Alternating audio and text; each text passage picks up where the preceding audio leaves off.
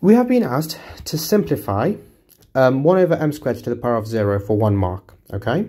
Anything to the power of 0 equals 1. So this means our final answer is going to be 1, okay?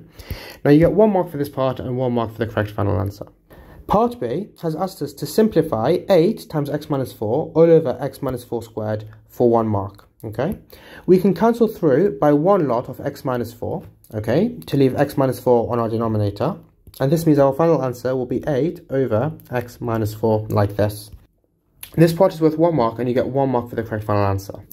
We have been asked to simplify 3n to the 4 w squared all cubed, okay, for 2 marks, okay? We're going to use the rule that if we have a, b, c all to the power of x, this is a to the x times b to the x times c to the x, okay? And there's another rule we'll need, which says if you have a to the x all to the power of y, this equals a to the xy, like that, okay? So, 3n to the 4 w squared all cubed. This becomes 3 cubed times n to the 4 cubed times w squared cubed. 3 cubed is 27. Now, for this, we're going to apply this rule, which is going to be 4 times 3, which is 12, so n to the 12, times w, 2 times 3 is 6, so it's going to be w to the power of 6.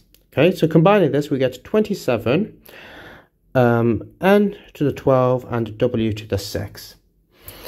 And this part is worth 2 marks. The first mark comes from any 2 of these 3 terms being correct. And the second mark comes from a fully correct final answer.